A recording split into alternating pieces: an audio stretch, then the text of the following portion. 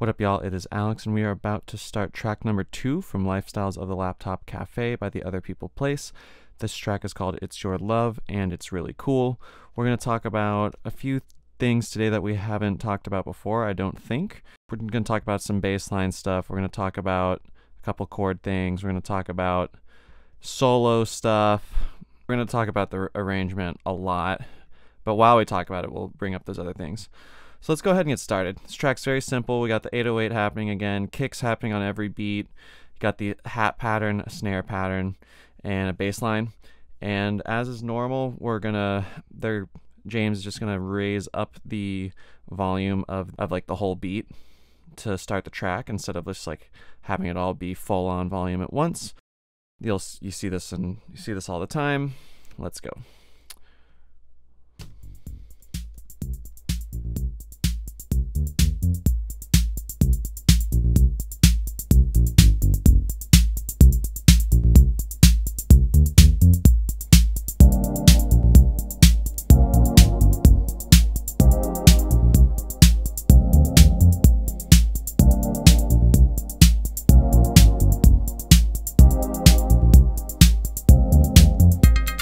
Cool. So as you can tell, we are going to start off by just having, the drums and the bass line come in. And then to help keep things interesting, instead of tone, we're going to have these chords pop into the game. Now, I think this is interesting just because I assume you've heard that album if you're watching this video, but you get nice pads all the time in this album. There's pads there, there's pads there, there's pads there. Okay, yeah. You'll notice you get pads all the time in this album, and yeah, I mean, I think that's part of what helps give this whole album its entire feel. It's just lots of nice pads going, coupled with like the tempos and whatever. But yeah, I'm not gonna go over the exact chords that they are, but basically this is a 4-bar loop, which has this song accompanying the bass line, which is also moving in a 4-bar loop. So if you notice, just listen to the bass line, it does this little funky thing, then it goes down, then a funky thing, and goes up.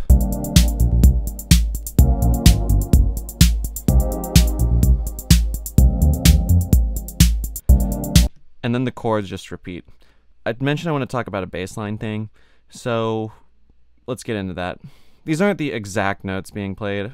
I do know it's in the key of C, but basically, in a lot of funk stuff, it's very common to have your bass line hit a note that is the key of the song on the 1. So by that I mean the song's in C something, and basically it makes sense that on the 1 you hit a C going boom, just like that. And it's common that you keep returning to the C too. Now, I don't want to get too deep into this stuff, but basically, if you're writing a bass line and you're trying to make it funky, just have your note hitting on the 1, and then that'll probably be the key of your song. And it's a common thing to like play a little riff here. So, for example, you have boom, boom, boom, boom. We'll call that riff 1. Then we can call this riff 2, boom, boom, boom, boom, boom. But it's common to return to that riff, boom, boom, boom, boom, and then do a different thing after it. So for example, look at this bass line. This part repeats, but then the second half of it is different.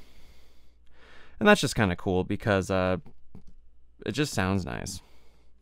And that's just a thing that you should try.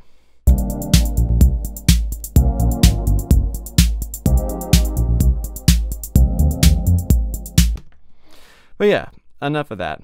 So the track keeps going, it repeats this part a bit, and then we're going to get this little twinkle synth sound happen, which is nice just because it gives us something else to listen to, and that helps keep our interest as the track progresses.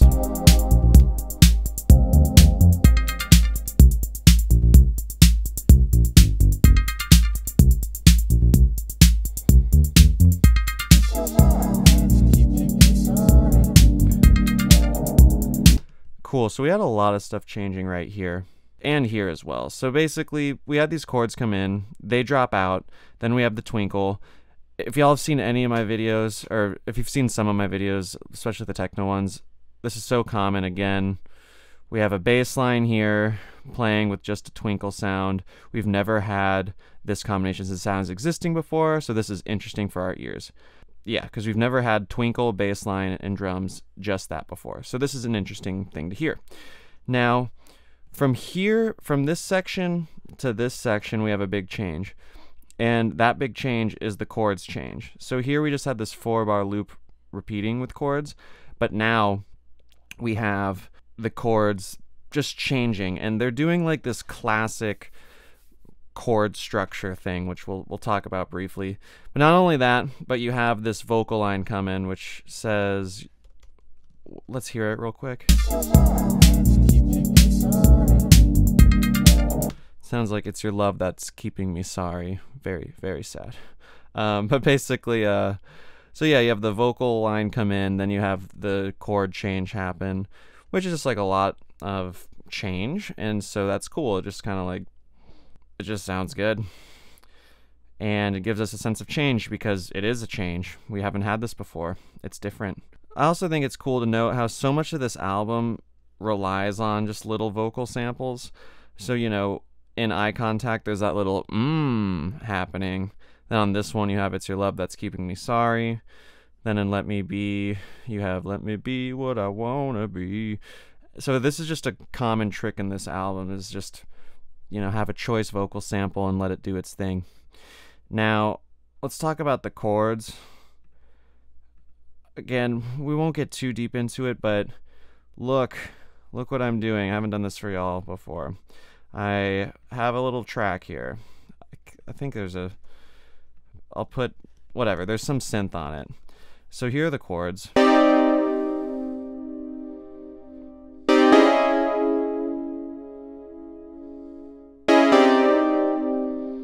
So if you're trying to do stuff that's funky, go ahead and draw out a minor chord. So that's, to do a minor chord, you pick a note. In this case, it's a C. Then you add 3.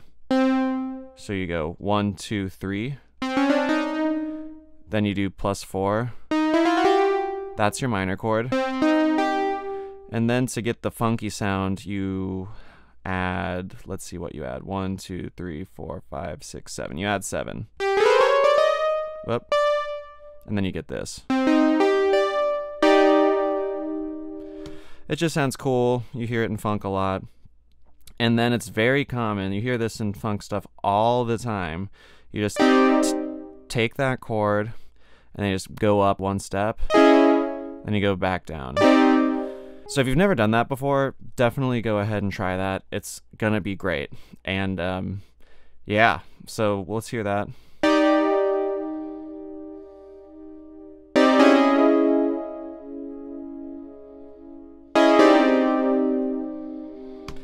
Boom. I'm telling you, just go do that if you haven't done that before. It's gonna be a blast. All right. So that's the second chord part that happens in this song. And so now we're just gonna groove for a while with those chords, with the twinkle sound, with the vocal thing happening, with the drums happening. And we're just gonna keep it moving for a bit until Hey Hey comes in. I called it Hey Hey because it's, let's just call it solo. We'll do Hey Hey / solo. I can't decide. Yeah, I called it Hey Hey because like when I hear it just pops in, it's just like, and I was just like, oh, this is great. It's fun. So let's listen for that, and then we'll talk about it real quick.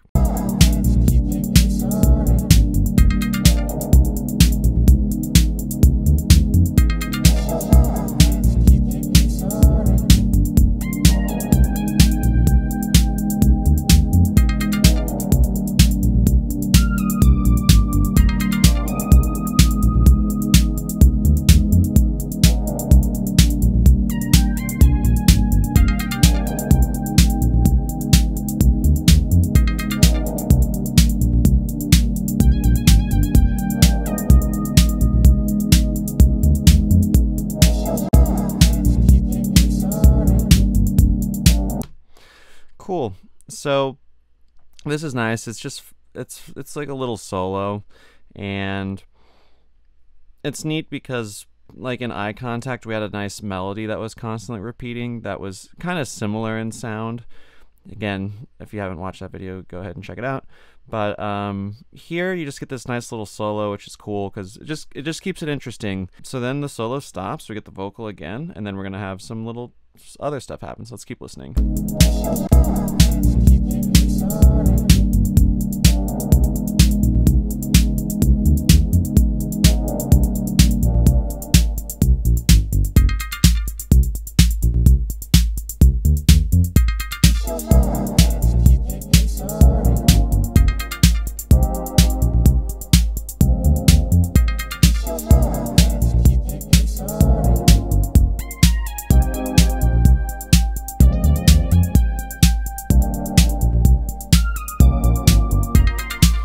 Okay, I'm only stopping us because there's a lot I want to talk about that we need to go over real quick.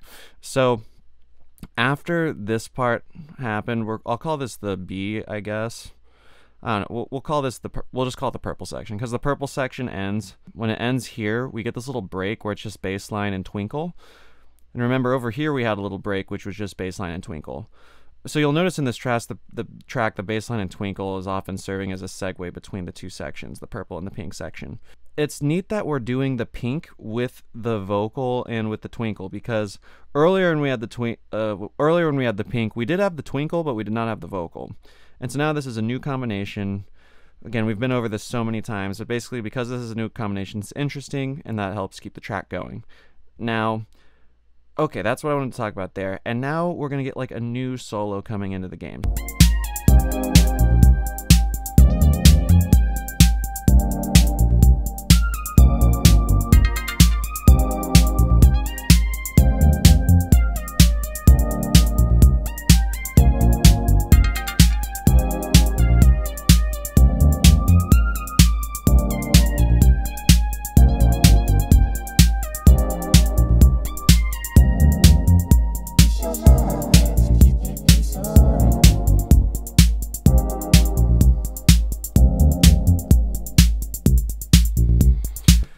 Cool. So there you have it. I mean, I want to point out these sections are quite similar, like pink and purple, because on the purple section we had chords playing, twinkle playing, vocal playing, solo comes in, vocal drops, then solo stops, vocal comes back in. And now check this out. Look, pink has happening. And now you have vocal starting, solo come in, even though it's pink, vocal stops, vocal comes back. So see this situation, these two greens and these two greens are basically the same on each section. So the real difference here is the chord changing, and then the solos are different. You can just look at them. I mean, look, they're just different shapes. So cool, right? And then after this section happens, you're gonna get another little break. And speaking of breaks, let me just take a second to thank the Drexcia Research Lab and the Dark Science Electro Group. These are two pages on Facebook that are really cool. They post a lot of stuff about electro music and Drexcia music and stuff like that. If you're watching this video, there's a good chance you're into those groups. So I put links in the description if you want to give them a follow and just see what's going on. You know, there's a lot of people commenting on stuff, so it's just like a nice little community.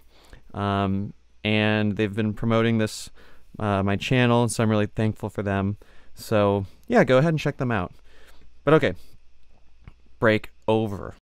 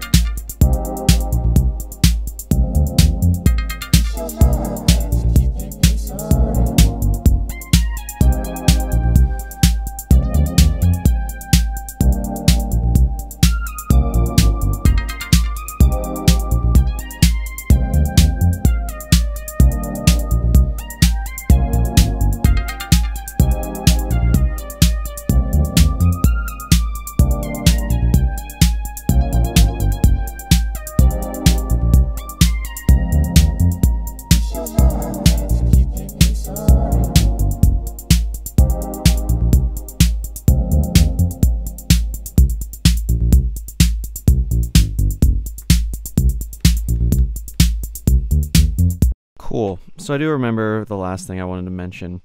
So essentially with the rest of the structure of this song, you're going to notice how we're basically going to just flip from purple section to pink section with these little breaks in between. See, purple, pink, purple, pink, purple, pink, bigger break there, purple, pink, then just purple all over the place, and then it ends. Now, the thing I wanted to note about this is that I just think it's cool how the solo is also repeating.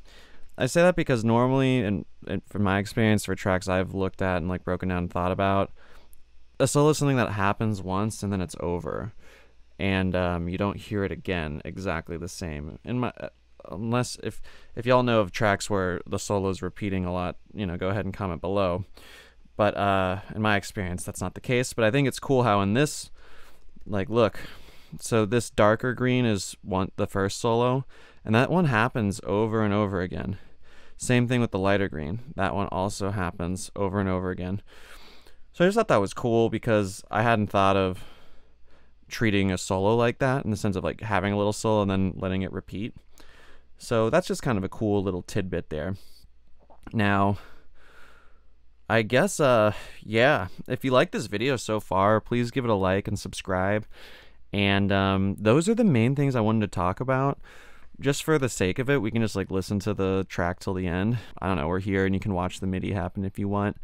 But yeah, thank you so much for tuning in. Please subscribe, please tell a friend. And if you want any of these Ableton projects or MIDI files, shoot me an email. The email is in the description. And stay tuned because we're going to be breaking down the rest of the tracks from this album and picking up as many little lessons as I can figure out and little tricks. So, yeah, leave a comment. Tell us some fun other people place trivia. And, yeah, all right, we're going to listen to it, and then I'm going to say bye.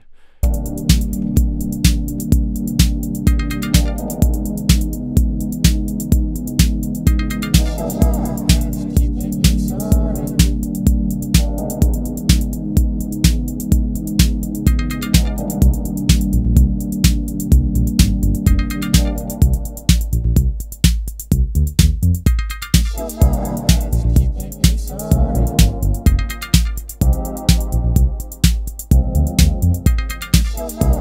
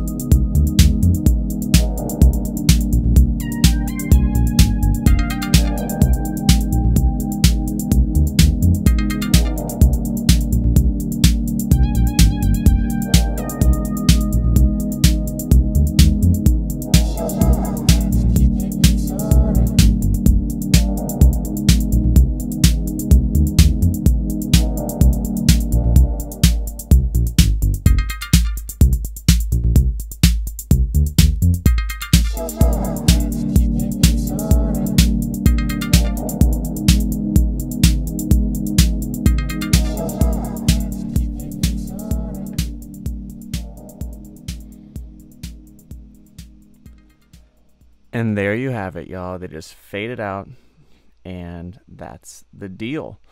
All right, thank you so much. Stay tuned for the future videos. Thanks for watching. Bye-bye.